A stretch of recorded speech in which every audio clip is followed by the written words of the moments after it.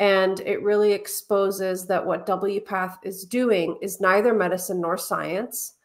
And so we are here to talk about it today. And, you know, I'm really a newcomer to the WPATH files. Of course, I've just received them upon release, but you guys have been working behind the scenes on this for quite some time.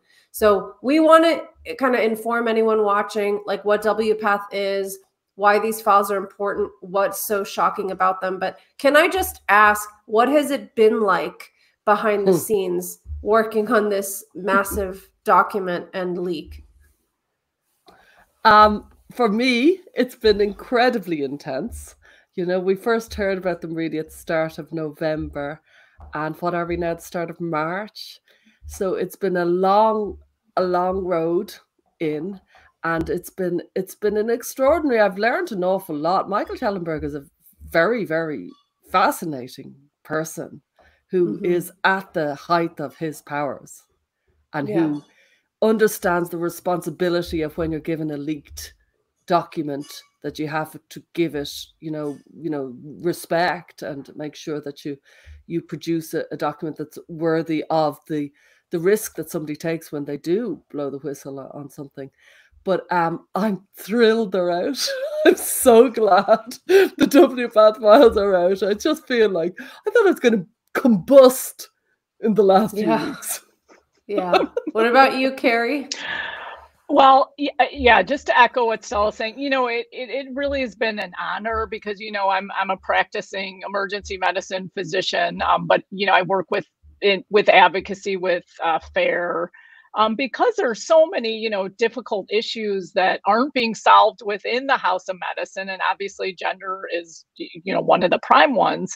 So to have, you know, someone of Michael's caliber in terms of his investigative reporting, his ability to articulate complex topics, you know, to a wider audience, you know, to me as a physician inside trying to make things better, it's just been really an honor to try and help with, you know, some of the health information and some of the cultural issues inside medicine. So I'm just really so thankful to him and his team. And of course, Mia Hughes, who again did just an incredible job, because you have to be able to articulate the information and the concepts so it can reach a wider audience, because you know, this is medical information. So yeah, it's just been such an honor, and I'm so happy to just be a part of it. Yeah, Mia Hughes wrote the report that is accompanying the WPATH files, and it's an incredibly in-depth analytical report that covers a broad range of things. And Carrie, as you were speaking, I realized maybe we should give a brief introduction of who we are, and then we'll get into the WPATH information. So Stella, do you want to introduce yourself? Kind of go in a circle. I'm Stella O'Malley. I am a psychotherapist and co-host of this podcast with the lovely Sasha. And I'm based in Ireland. And it's strange because I'm up so late tonight. I'm usually up late, but this is really late for me. But I knew tonight would be a big night. I knew it'd be kind of exciting. So anyway, I think I'd be just on the phone to people if I hadn't been here. So. Yeah. Sorry, I completely deviated. And yes, I'm a psychotherapist who works in gender, blah, blah, GenSpect. and GenSpect, yes, of course. Yes, GenSpect. GenSpect is, I'm the director of GenSpect. And, you know, we've kind of gone head to head with WPATH recently, because we've started doing conferences at the same time as they are, because we realize really WPATH are the root, stem and branch of gender ideology. And there's kind of, it's almost like whack-a-mole, unless you kind of actually kind of address WPATH and what WPATH, everything seems to spring from WPATH. So I'm really glad that we've landed in this place, and that's how we kind of met with Michael in the end and how we've ended up working together. Yeah. Carrie. Yeah, and I'm Carrie Mendoza. I'm an emergency medicine physician. I've been practicing for about 25 years. And I've also did a fellowship in medical toxicology where for 2 years I took a call for 5 states out west on just overdoses, poisonings, adverse reactions, all kinds of stuff like that, which is obviously super helpful in the emergency department. because I love critical care. And so I did that. And, I'm in the Chicago area and I practice medicine, so which is fantastic. It's really a front row seat to everything that is going on in the healthcare system. I call it the good, the bad, and the ugly, in terms of just how the healthcare system works. But, part of that early in my career was when the opioid crisis was starting and scaling up, and then the peak and decline and the after effects. So some of these things were, to me, just like I've seen this movie before a little bit with, how institutions get captured. They may start out with, good intentions, certainly to help patients, but how they sort of go off track and don't course correct when lots of people are getting hurt. So, I've been lucky to find, I found FAIR, the Foundation Against Intolerance and Racism, that works on a multitude of issues, not just medicine, but they have been just super welcoming about wanting to work on issues related to politicization in medicine, where physicians feel like they are being shut down, talking just about safety issues, talking about just scientific debate. And again, gender obviously is just really is huge for us in terms of what we try and do in fair medicine to depoliticize and provide a platform for educating around this, because we need more physicians to understand what's going on, but also many who do feel real uncomfortable speaking out. So that's how I met you lovely ladies and got involved in all this. And as we'll hear, I mean, there's a lot of reasons for physicians to be nervous to speak out, even within WPATH. I'll introduce myself really quickly. My name is Sasha Ayad. I'm a therapist in the United States, and I work with adolescents. I've been working with adolescents for over 15 years. And since 2016, I've worked with gender dysphoric adolescents and their families. And I've been very concerned about what has come to be known as gender-affirming care. And I've really advocated for kind of a least invasive first approach. And like many people who have been in this world for a while, I've had a lot of concerns about WPATH and how they operate. So I'm really glad that we're here today to talk about these leaked files. I guess to start off, before we talk about what's in the documents, which is really important and frankly so shocking, I want to just set the stage so that anyone watching understands, why does this matter? What is WPATH? Are they a big deal? Do they have any say in how dysphoric people are treated?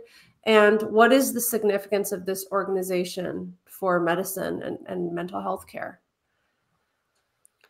I would say WPATH are integral to anything if you want to know about gender or transition in ever, really, you know what I mean? Because before WPATH, they were called the HBIGDA, which was the Harry Benjamin International Gender Dysphoria Association.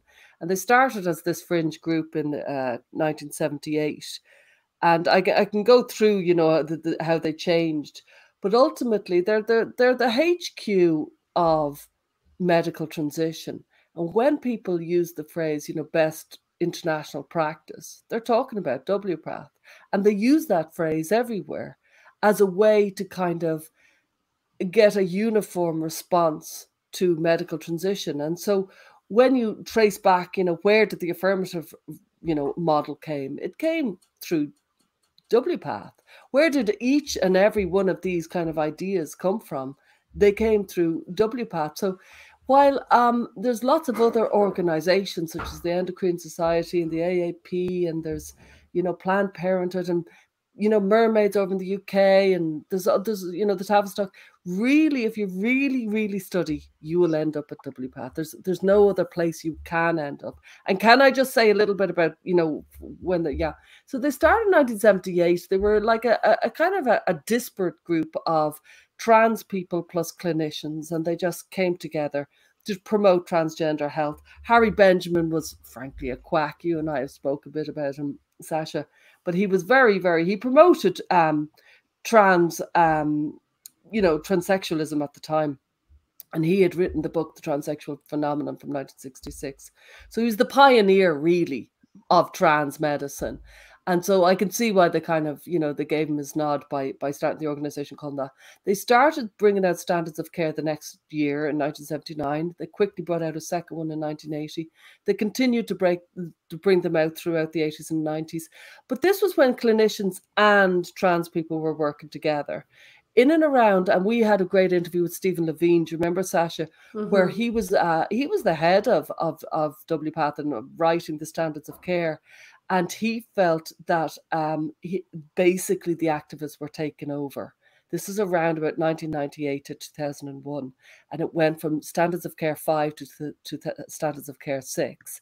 And Stephen Levine was overseeing standards of care 5, where he said that we needed the person who wanted medical transition needed 2 letters from a psychiatrist.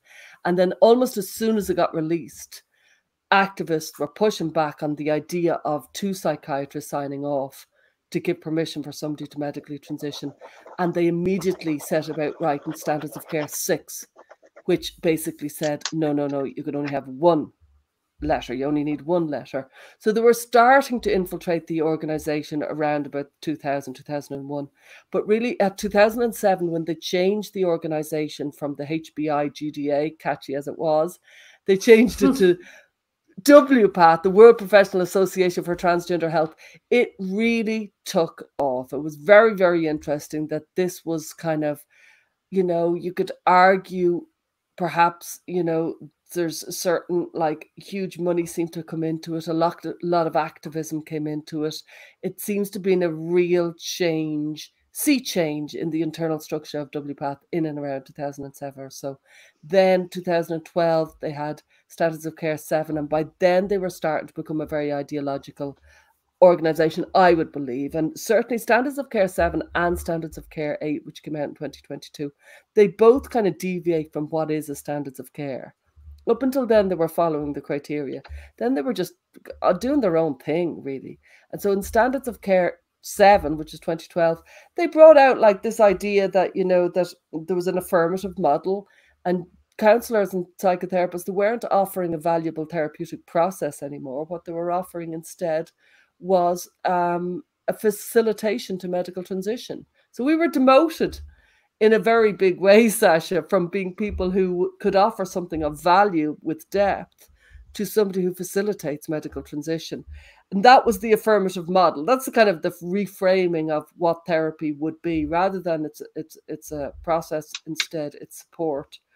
And then in 2022, they revealed their standards of care 8, which is an extraordinary document. And you and I have talked about it, Sasha, but it has, a unique identity chapter. It has a chapter on non-binaries. It doesn't give very much credence to the detransition story, and instead reframes it as a gender journey.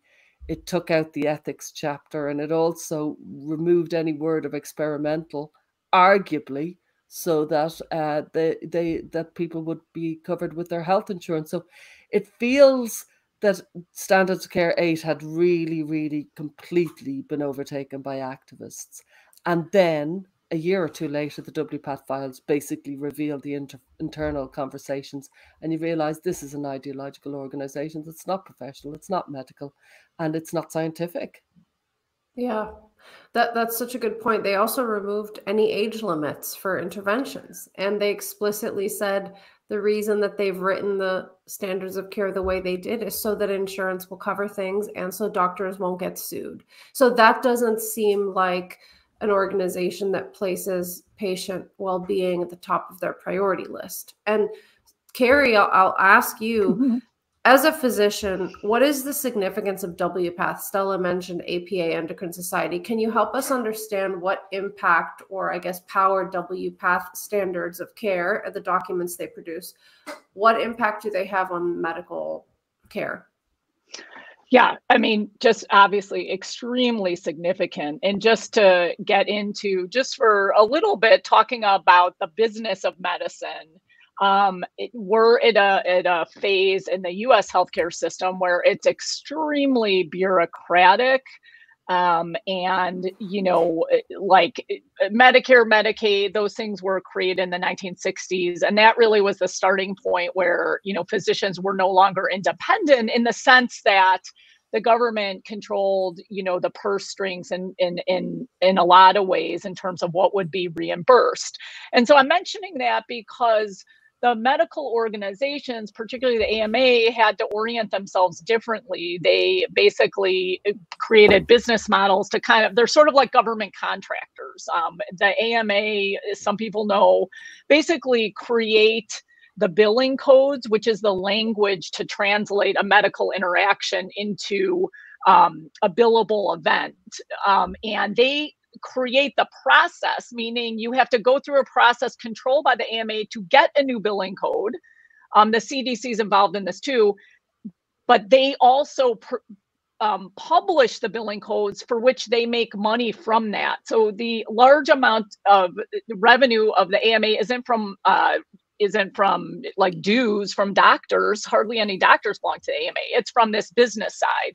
So the reason I'm mentioning this is because, you know, and maybe we'll talk about this later, but you know, at some point in the past, you know, 10, 15 years, and this is similar to the opioid crisis, a new market was created. And I think that the advocates in this new market understood very, very well how to pull the levers of the bureaucratic machine for medicine in the US.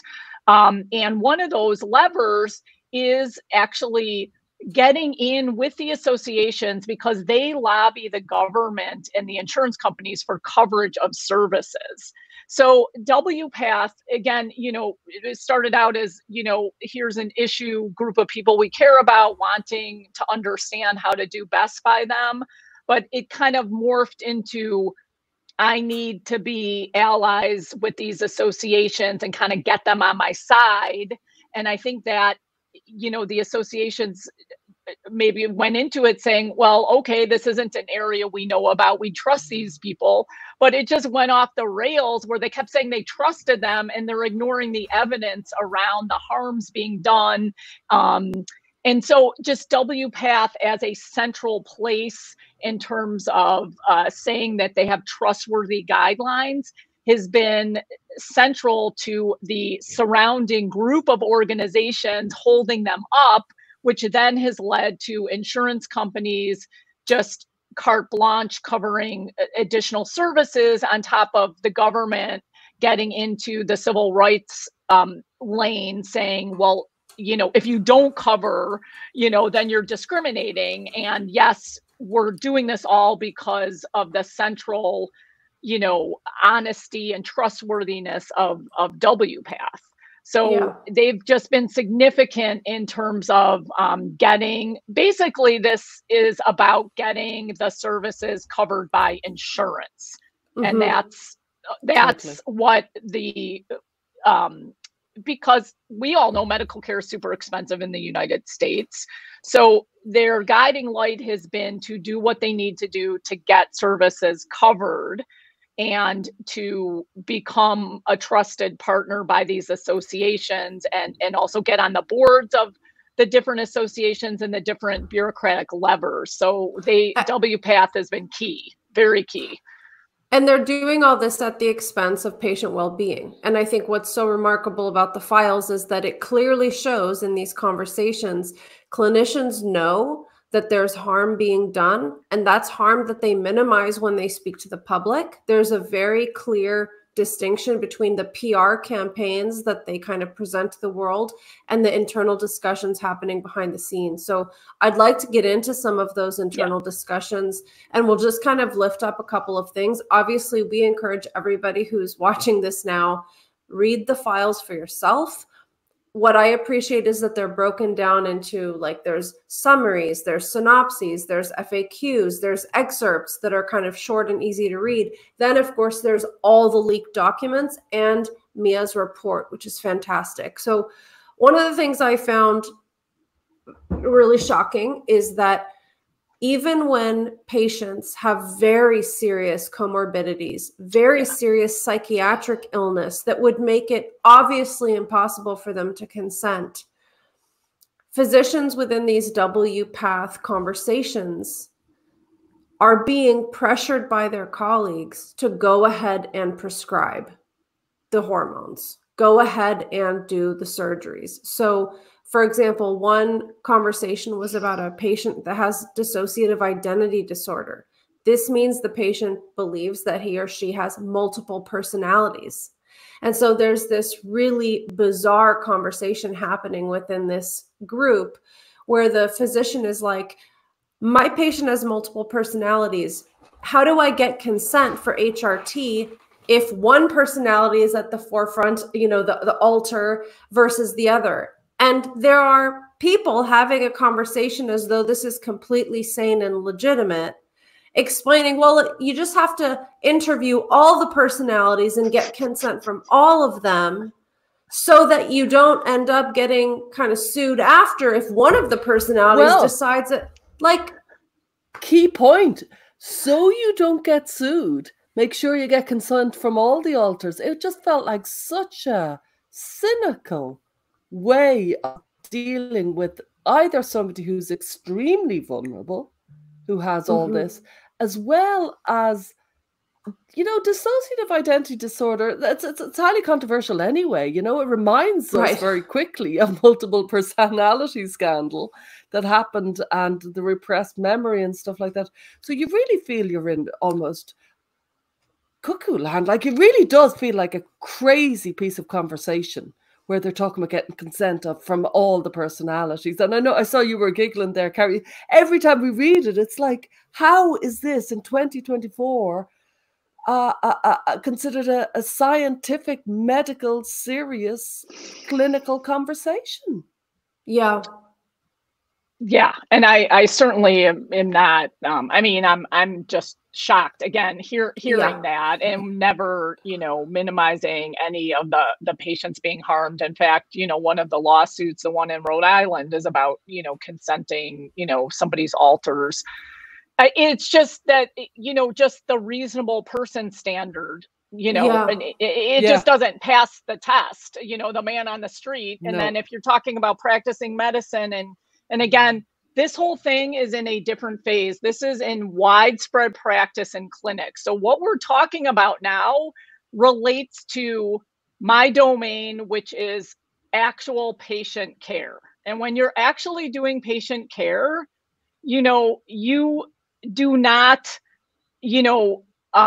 consent people for things that they cannot consent for, and the premise that somebody with severe mental illness, which, doctors across the board who are not ideologically captured would say you cannot consent someone because by nature they are not, in a sound mind if they think they have multiple different personalities. So the fact that a clinical environment has been wrapped around them that is saying that is okay, and then thinking that it's okay that multiple different personalities exist and you could consent them is just blatant malpractice that in any court of law would just not pass the test. And it also goes against the concept, the public face of WPATH, that, thorough assessments should be done, and, that all this should be under consideration. And I know there's just different debate about like what SOC said 7 versus SOC 8, but I will tell you, this is in a phase of the practice of medicine. And I think that all the people should understand that some of the things going on in here where they say, oh, well, it's informed consent, and, oh, I told the patient everything. It's code for you're on your own, clinician. WPATH themselves aren't going to show up and help you in court. They have written things at this point to make it like, well, we're helping you except for the times when we're not helping you because we're not really going to tell you. And that is the end stage of these scandals, because that's what happened in the opioid crisis. Like, you should treat pain, except you need to know when not to treat pain. And I'll just leave it up to you. And you will see that a lot in these files, that on one hand, they say their standards, they should be followed. On the other hand, they say, well, you're kind of just, on your own here. You need to decide. So yeah. And when we did the episode on Standards of Care 8, that's something we talked about, is just that actually there's no decision-making matrix actually at all in these documents. It's just a bunch of, kind of commentary. And one other thing I'd like to point out, there's one conversation in the WPATH files where a gender therapist seems to be bragging about how mentally ill people were that she referred for surgeries and hormones. So she says, I've also intervened on behalf of people who have been diagnosed with major depressive disorder, complex PTSD, homeless, and got at least an orchiectomy. In the last 15 years, I had to regrettably decline writing only one letter because the person was in active psychosis. So this clinician is demonstrating his or her belief in this protocol of giving this medication to pretty much anyone, except for that one regrettable case where they were in active psychosis, rather than saying, I have concerns that the homeless person who got the orchiectomy may not be able to care for their surgery, for example, afterwards. I mean, it's the kind of tone of bullying is something I noticed as I was reading through these, and maybe we can talk a little bit about that. On the odd chance that some WPATH clinician raises concerns or poses a question about a patient that might seem vulnerable, the most common response, rather than echoing their concerns or looking out for patient safety, the most common response, as you'll read in the files, is, what's the problem? Why won't you go ahead and prescribe? Psychiatric illness doesn't need to be contraindicated with gender dysphoria interventions. So you see this over and over, that the clinicians are really encouraging each other to just prescribe and operate. Yeah. And even that person who was in psychosis in the office, and that's why she didn't, then she said she regretted not giving that person permission to medical transition or sign off on it.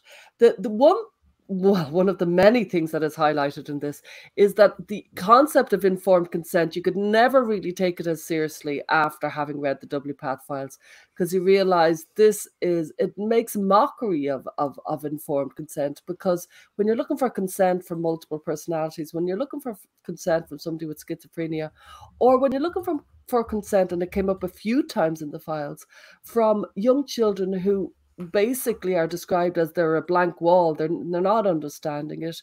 They haven't got high school biology. They want to know, can they get a deeper voice but no facial hair, or vice versa, facial hair but no deep voice. They think, I've often heard you say it, it's like, is it Mr. Potato or something? They think they can get this but not get that. And it's kind of like they don't have an understanding of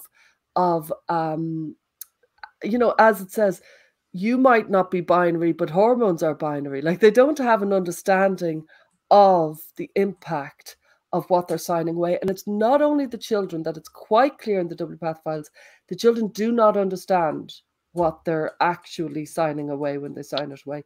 But the parents have very low medical literacy too, and they're not being given the psychoeducation that should be given. If you know this, Carrie, if somebody's going into a serious intervention, it's your job as a doctor to make sure that the person who is receiving the care understands the care, or else there is no informed consent. It's not informed.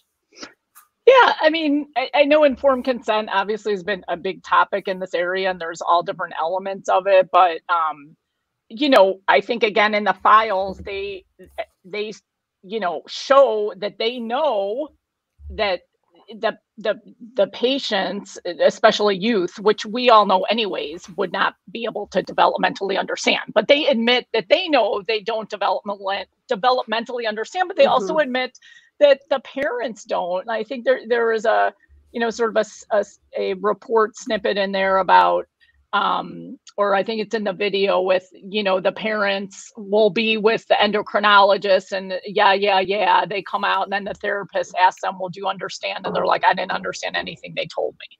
And they say that, yes, they're sort of the therapist admits that they know that phenomenon where sometimes people feel intimidated by doctors, so they don't ask questions. So she admits that she knows that phenomenon. She admits it's specific in cases that she sees, but yet goes on. So it's just unethical. It's malpractice. It's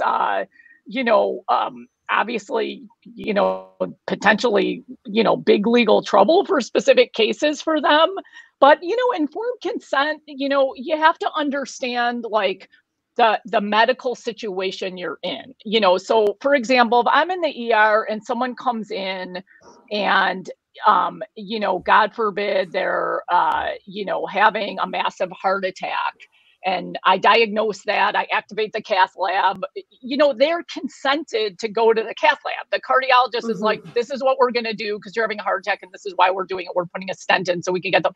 I mean, the people, yes, they're under like duress, but they understand, they're like, yes, I'm going to do that. Do you occasionally get somebody, I mean, I've never had someone not go to cath lab, but I've had, for example, Jehovah's Witnesses who refuse blood, and they're, bleeding for some reason, and they refuse blood, and they understand that they could die. And so you say to them, look, you could die. And they say, well, it's against my religious beliefs, I'm not doing it. And so it's all like documented, but that's consenting to not getting blood because I would be recommending it. So the informed consent, again, it's at a late stage with the scandal where it's so embedded in medical practice, and they know these things are wrong, and they're coming out, and they're using informed consent in the wrong way, and they're hiding behind it. And again, the practitioners are going to be out on the plank and will be sued. These people will not be protecting you. That's what you have to understand. You can't just go, well, I thought it was informed consent. It's like, it means that you have to talk about risks and benefits, and you have to be having the right diagnosis. I mean, we'll get into this. What are you diagnosing? What they don't know what they're diagnosing. The unhappy child, it's all over the place. It's like basic medicine. What are you treating? What is the diagnosis? Are you checking if your treatment has worked? What are the adverse effects? There are no treatments in medicine that don't have adverse effects. That doesn't exist. So again, this informed consent is like, well, they don't understand, but they said they won't like it, and I want them to be happy. All of that is not at all how medicine is practiced. That is not a reflection of a trustworthy organization. They should say, wait a second, there's people here who don't understand informed consent. We need to make sure that we are getting the word out as to how to do this properly. And you don't see that here. So that's not a trustworthy environment or group of people. And furthermore, not only do patients not understand the information that they are being presented with, but we get a sense from the files that the adverse effects of some of these interventions are not shared at all with patients. And you can sense that they're really flying by the seat of their pants. They're making it up as they go. They're kind of recommending to each other, try this, try that. Oh, I heard about this person getting this side effect. Oh yeah, I've had a lot of people with these terrible outcomes. But those things aren't even being shared with patients for them to even try to understand it. There was something you pointed out, Carrie, about some sort of like a liver cancer or something like that. Can you share that? Yeah, when I read this, and again, I not just my emergency medicine, but I did a fellowship, as I said, in medical toxicology, which is all about, the therapeutic range of drugs, and every drug has a therapeutic range, but they have a toxicity. Even Motrin, Tylenol does. So, carcinogens obviously is a big thing I dealt with. But so on page 92, there's a snippet about the hormones being implicated in causing liver tumors. And someone mentions that, they had a friend who died of liver cancer, and that the oncologist said, it was related to the hormones. Okay. So when I read that, if you're in a chat and you read that, you're like, 4-alarm fire. We need to tell everyone who's on hormones that this is could be carcinogenic, which if you knew the history of hormones, you would know this, but they're in a historical vacuum. But if you see this, you'd be like, oh my God, we need to alert everyone. We need to figure out what is this related to doses. That is how medicine is practiced. You don't just go like move on your way. So again, as their role as a trusted organization, that all the other organizations say that they're the subject matter experts in this area, that is shocking. And I would think that the AMA, the APA, the Endocrine Society would be like, okay, that is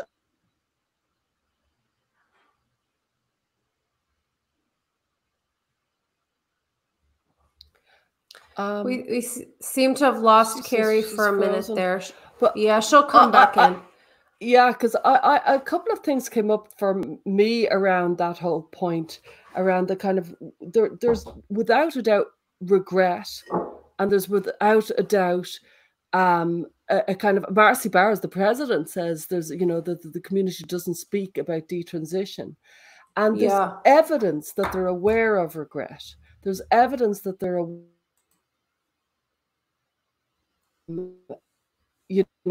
there's issues around that, so that they followed these children, from the Dutch study, and they followed the kind of reproductive regret that they had.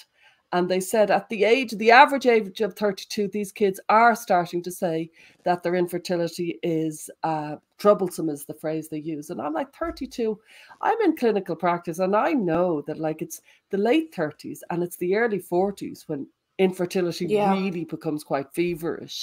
And so the idea at 32, it's like they're only starting on the concept of infertility at that age. It's still nebulous, not for everybody, but for a lot of people. So they know that infertility has become an issue, and they are aware of things like carcinogenic deaths. You know what I mean? The tumors related to cancer that seems to have been formed from testosterone.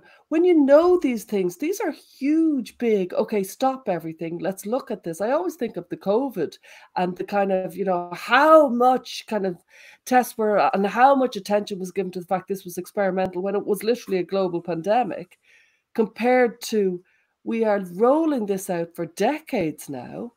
And the follow-up is so shoddy.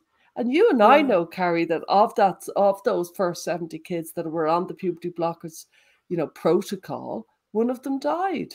So that from the beginning, one of them died, and that was over 1% death of a study with the participants. Died specifically because of the intervention. So it wasn't like a random infection from something else. It was because they blocked this child's puberty, and they could not perform the vaginoplasty, which, by the way, already has a ton of complications, which you'll see in the files. Like a lot of these vaginoplasties, even on adults, go very badly.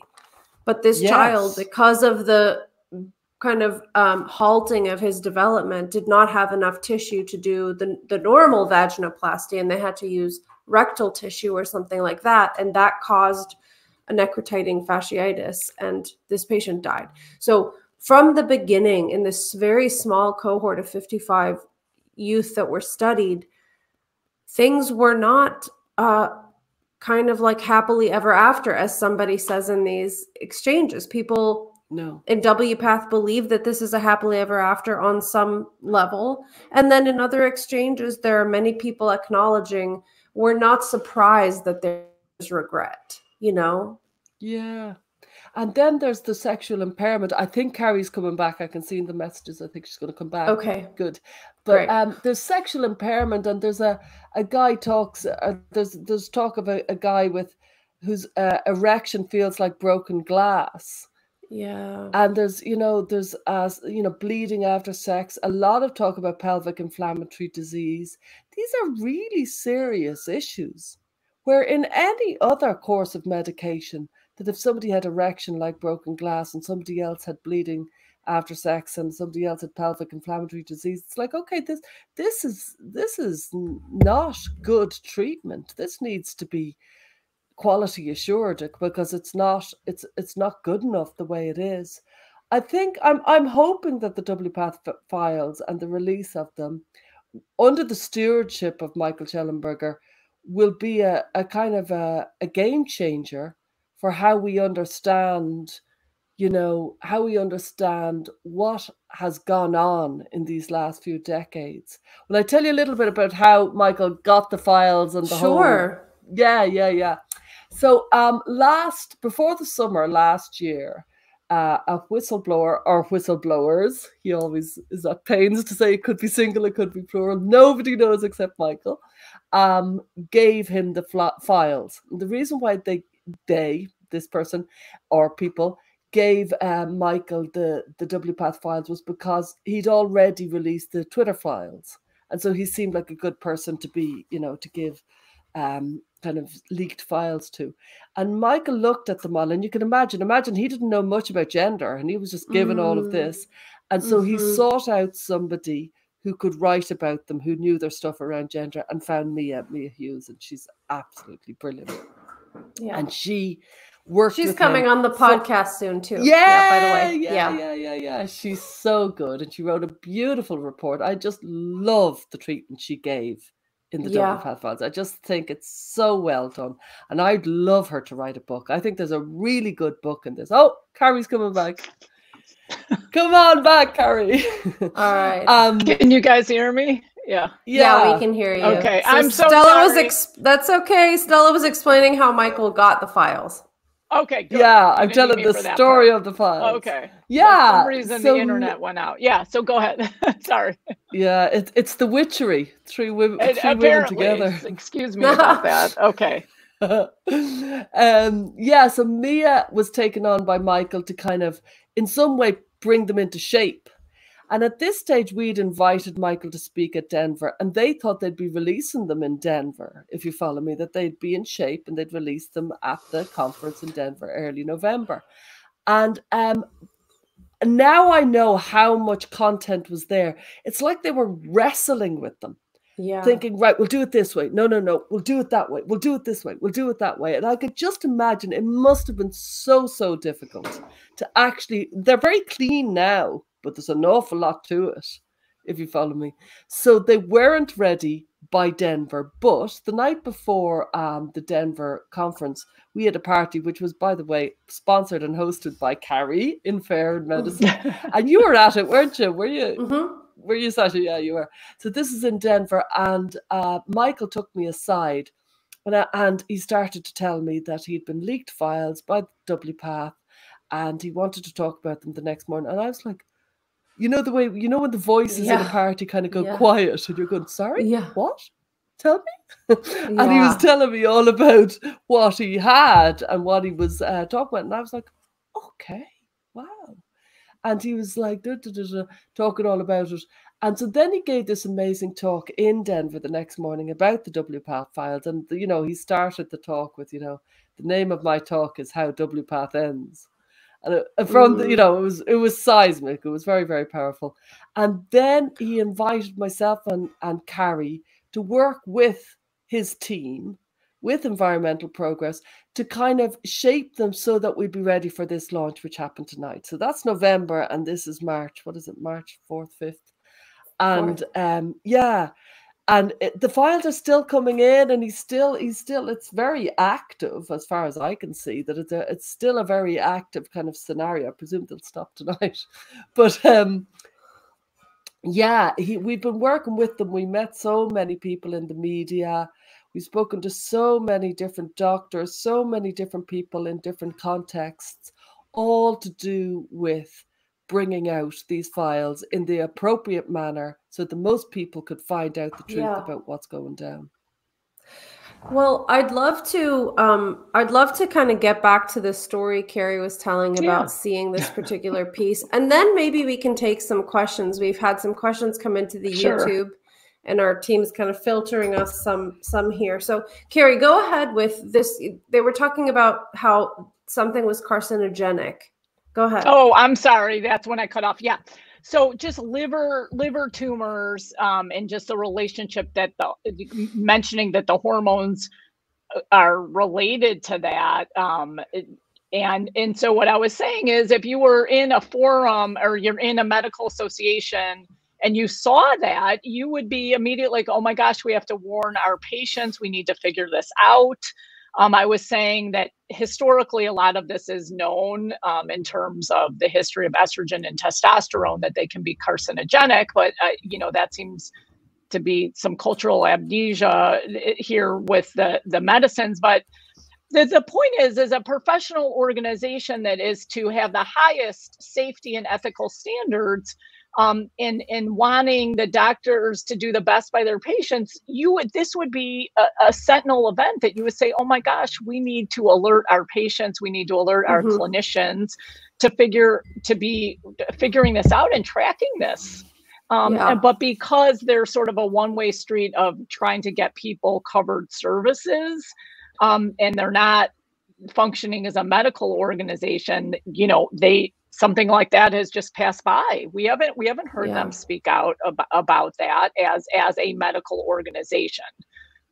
So that's what I was saying. Yeah. So should we look at some questions or comments? Yeah. Okay. Absolutely. So we have one here from Laura Becker, the base detransitioner.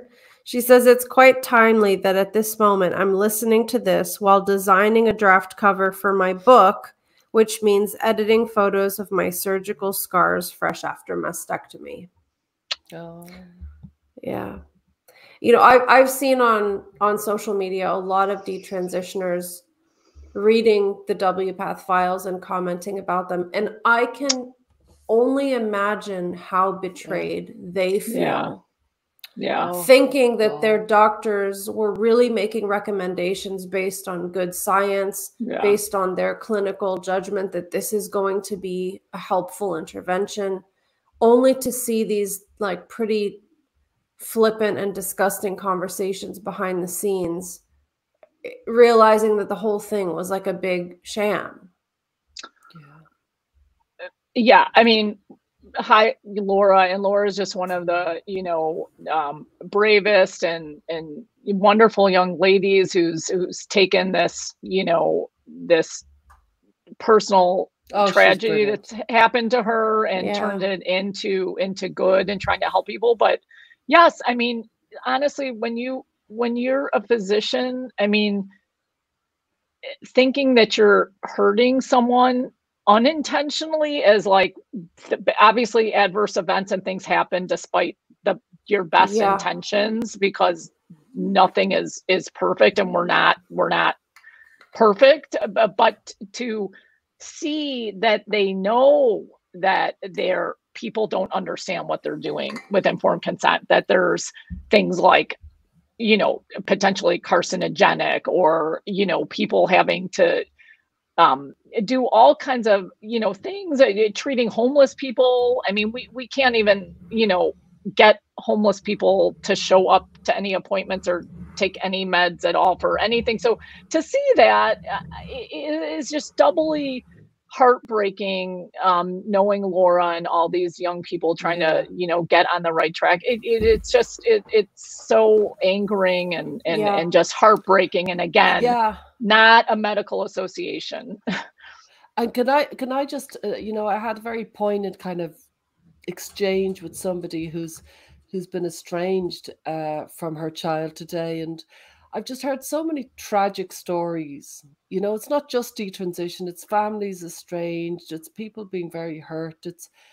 There's so many ways for devastation to happen in this world, and all of us have come across different levels of it, and there's so much tragedy behind some of these stories. And then you go into the files and you see these hapless clinicians being kind of admonished by activists because, for example, one surgeon was looking for protocols for non-binary procedures, and he was told, that's cisnormative. To seek policies and procedures is cisnormative. And and it's like these people have been treated so badly by clinicians that were not only paid but given a responsibility to do no harm. It really was. So there's some questions in. I wanted to address one question. Somebody said, any fear that WPATH might sue you? No, we would welcome, frankly, some legal exchanges, because we think we would win. You know, we think that if they wanted to approach us, Michael is very, very strong on his what is allowable and what is not allowable from a legal standpoint. And frankly, this has been done in a very, very exacting, correct manner. And so that there, there's, what is somebody going to sue us for when we're just revealing what is there? We're not actually adding even one word. Nothing's being edited here. We're just we're letting them hang themselves by their own words. Yeah. There's some great other questions coming in. Somebody asks, what is the status of the files as a package? Is it accessible somewhere but behind a paywall? Will it be released somewhere? No, it is fully accessible. Go to Environmental Progress. That's Michael Schellenberger's organization. And under News, I think it's called News, WPATH Files. All of it is fully accessible there. Somebody else asks, how do we get the mainstream media involved? So I know you guys were working with a lot of media outlets, both here and in the UK. Yeah. So talk a little bit about that. Well, there's a few newspapers that have already published about the environmental progress, about the WPATH files tonight. The Economist have released, the Daily Mail have released. Who else have released? I think has the Telegraph released. Unheard has released. That's not necessarily what's called mainstream. Mainstream. Can you think who else? Carrie, who else have released? There's some good ones on the way. Yeah. we don't want to ruin their scoops. On all, I'm not up on all of it. Obviously, the more attention, the broader audience it reaches, the better. And then again, we're thankful to Michael because he works on other issues in the environment and is not focused on this issue. So I think he has a different audience. So we're real thankful for that. But remember, the whole point of this is to stop doctors who are prescribing hormones inappropriately and doing surgeries inappropriately. So I think that, this is very important for the legal cases because there is this sort of break, WPATH is trustworthy and the science is settled. And then the science is not settled and there's a lot of complications and people are being bullied into silence. And so I think you can see where this falls into, because again, you have to understand the phase that this scandal is in. It's well into practice and the complications and inappropriateness by malpractice legal terms has already come to light. So we're in a stage of evidentiary information. And I think that is really important. So, is showing the internal thoughts and workings does not comport with the outward pronouncements of WPATH or what is in legal briefs about that the science is settled. Yeah. Well, the New York Post, by the way, has also released a piece about this. Right. That's great to hear. Gerald Posner. Yeah. Mm-hmm. Oh, is it? Sorry. So someone, I should be reading the names of people who are sending us these awesome questions. So thank you, Jenny, for asking about the mainstream media. And Evan Wells asked about the links. By the way, the links are now in the YouTube chat, so you can find them there directly to the WPATH files. Oh, cool. And Mr. Monteith says, what's next? Lawsuits? Has WPATH made a statement? That's a great question. I'd love to know if WPATH has made a statement. I can look while we talk. Yeah. I think they have come back with a little bit. For starters, WPATH were given, right to comment before anything was ever released. And they had very little to say other than a kind of a mild legalistic kind of comment that didn't really go anywhere. And now that they've released, we anticipate what they'll say, Sasha. We anticipate that they will say nothing to see here, move on swiftly. This is just clinicians, almost like Donald Trump and his locker room banter. You know, like it's just nothing to say, keep moving, because they're very good at not making comment when something big happens, if you follow me. We don't often see comment during these kind of extraordinary stories where, for example, a clinician is shown to seek kind of comment around the fact that he's creating surgeries such as phallus preserving vaginoplasties. Yeah. Let's just tell the audience in case they don't know what that means. It's giving somebody both like a fake penis and a vagina. I mean, or it's keeping the penis while giving them a pseudo vagina. And the same is in the same conversation. There was talk about minimal depth vagina, neovaginas, nullification. You know what I mean? Like, and you know, chests without nipples and things like this. It's just, as it literally says, body modification that is not known in nature. That's what these surgical procedures is about. I mean, it's extraordinary. But it's all it's that, but it's in the real world, like in my world in the ER. It's I haven't met anyone yet who likes to have pelvic floor problems or incontinence or likes to be on 1,000 meds, or I mean, so just the whole, you know, basically divorced from like, you know, medium long-term reality, you know, again, is just so cruel to patients. I mean, you don't, you know, if someone wanted that, you'd say, you know, that's not good for you. You know, that is not appropriate. Again, where are the people saying no? You know, I'm so glad you brought that up. I mean, I was thinking about that particularly in one of the video webinars that was released where the physician, I think he's a physician, is saying, we know that these kids can't consent. We know that they're having regrets, but of course, you know, we want them to be happy in the moment.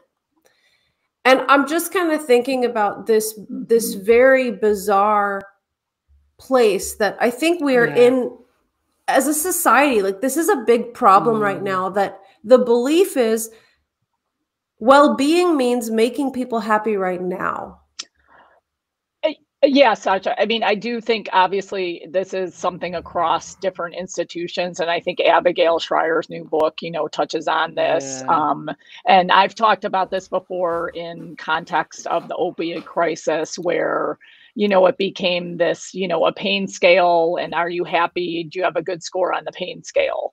You know, where that's, you know, it's like, but they're unconscious and they can't function and go to work or do anything because they're too doped out. Oh yeah, but they gave us, you know, a 10 on the, and then I talked about, you know, the MBA, I call it the MBAization of healthcare, where I think as you know, reimbursements have gone down and physician salaries have stagnated, and there's been consolidation and a lot of physicians are employed.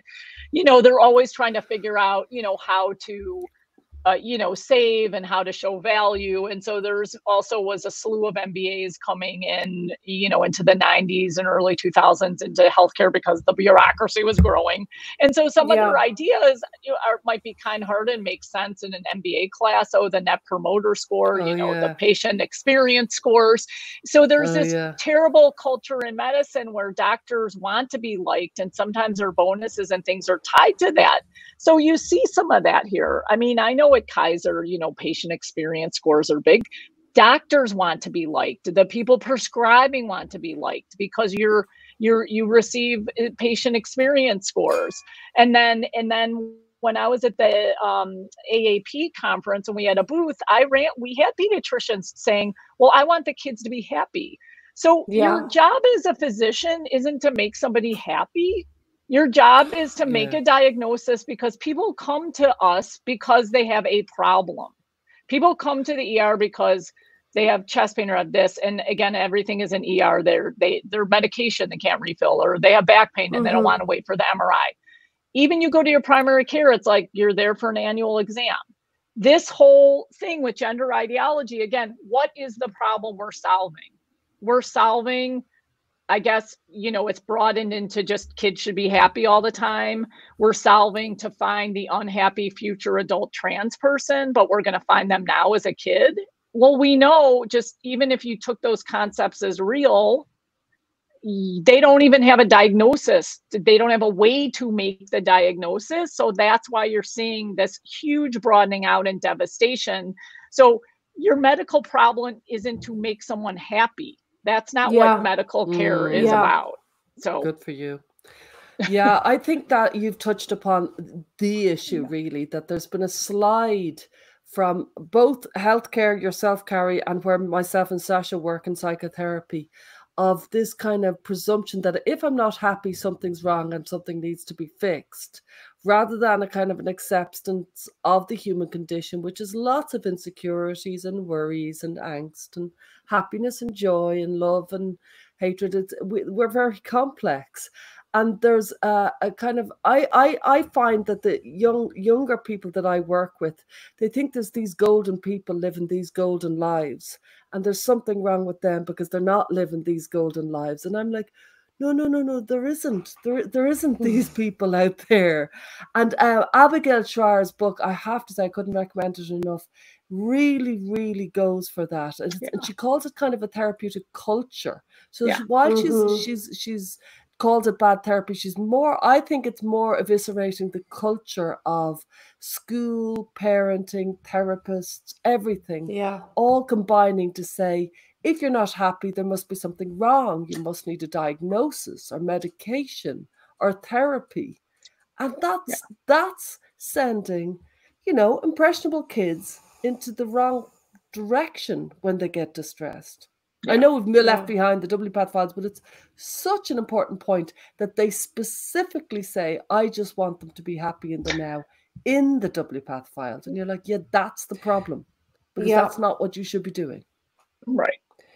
How would you two feel about taking kind of one more question? I think this is a perfect one to wrap up with. And obviously there is going to be a lot of news coming out in the next days and weeks about this. We, of course, will be keeping up with this. I'm sure, Carrie, you guys in Fair and Medicine will be releasing newsletters and updates and everything. So we are really glad that we're able to just kind of initiate this, because there's going to be so much more to say as this unfolds. But we have a really great question here. Oh, and yes, we just want to plug our Substack. We moved our membership community from Patreon to Substack, and anyone can come there and check us out, join, pay or don't pay. But of course, we hope you will support us. But this is a great question from Amber Levine. Fighting this madness at the local level, talking points. So as you two are super familiar with the WPATH files, what are the important takeaway points that regular people might want to share with coworkers, friends, school teachers? What are the talking points now that we can kind of extract from the WPATH file leaks? Well, for me, there's two things to that point, to that question. One would be, if you want to make a difference at the local level, look for your clinic's references to WPATH and write to the clinic and say, we now have new knowledge about WPATH, and we don't think you should be following their standards of care, because it turns out that they have knowledge that they're causing difficulty for their patients, and they also know that the informed consent model isn't working out and that harm has been caused. So on a local level, I think everybody who is working with clinics around the world, you will find WPATH being referenced, and to make sure. And the second point is, every time international best practice is used as an argument, that needs to be exposed as that's not international best practice, that is WPATH. And that's the standards of care, and that has been discredited. And the WPATH files have revealed massive flaws in this organization that have to be urgently dealt with, or frankly, the organization needs to close down. And I think it should close down. Yeah, I think it's really complicated. I think that it's good to say, because this is such a polarizing topic, which again, why Fair in Medicine, is working on it as well as you all, and your new page is really cool, by the way. So everyone should check it out. I just think, to say to, I think these things start out as good intentions to want to help people. We want to help, heal, we want to help confuse kids, we want to help people thrive and live better lives, right? So I think it's just I think it's just good to say that and say, but as things have evolved, we've just learned more. And this report, it might really be a good entry point. Again, I want to thank Michael and his team, because you have to be able to translate the information so people can understand it. So I think pointing, to the report, say, well, here's kind of something not from people who've been talking about this a lot, or not from activists, but it might be like a good entry point because it's complicated. And we're now seeing maybe, the people that we thought we were helping is really, that's really not so true. And a lot of, unforeseen complications are happening. So we need to, kind of look into this more. And I think just any analogies, again, I talk about the opioid crisis a lot, but that really generalized to where a lot of people might have had someone in their family who was addicted to prescription meds, or a friend. And so I think we're seeing similar to that with trans identified people. So I think, kind of saying, hey, during the opioid crisis, treating pain, that thought to be like this great new revolution with new medicines, but things kind of got generalized and out of control. And we saw that there were people who got the medicines that shouldn't have had them, or got too many of the medicines. And in something like that is happening now. And so I think, looking at this report might be like a good place to start. That's, a nonpartisan outlet that really has been interested in a lot of other things, but they have seen now, that this is something that has come even on their radar. So I'd point them to, Environmental Progress, just to plug our friends over there. Yeah, absolutely. So okay, and I just feel, I feel sorry for old Sasha wants to go to bed, but I'll still keep going. Stella, what is it, like 3 a.m. there? Yeah, something ridiculous. I just feel that if we can pull together all the different organizations all around the world who are all trying to kind of highlight the harms that are caused by gender ideology, I think this is a real time for everybody to pull together, if at all possible, to highlight the issues, the massive issues with WPATH that have been revealed tonight. So I look forward to seeing that unfold. I think it's going to have a long tail. I think there's a lot of plans that we have. We've a webinar planned for the next 4 Tuesdays in a row, all with different people. We've got Mia coming on. We've got all sorts of detransitioners. Laura Becker actually will be one of them, and Eliza Mondegreen will come on to speak about it. And can you say who we is, because it's not gender a wider myself lens. And just myself and let them know, Carrie, because they're going to be coming here looking for it. Oh yeah, so they're going to be looking for you, Sasha, and then not me, Sasha. Fair and Fair in Medicine and GenSpec. We're gonna collaborate on a series of webinars, because there is so much in here. And so our first one is that tomorrow already? Yeah, tomorrow, and then every Tuesday in March. There's just so much. There's so much here. We've so many plans around this. Yeah. We better let poor Sasha go. It's not, my brain just kind of shuts off around this time, but I want to say also, this is riveting because I think this indicates there's some hope that better care is coming down the pipeline. Okay. But I also acknowledge that this is very sad. And what we saw in these files is a real dereliction of duty from professionals, and they seem to be oblivious in a way to how harmful it is to do this. Somebody put in the chat, a physician told me in private conversations that she gave girls testosterone because it makes them so happy.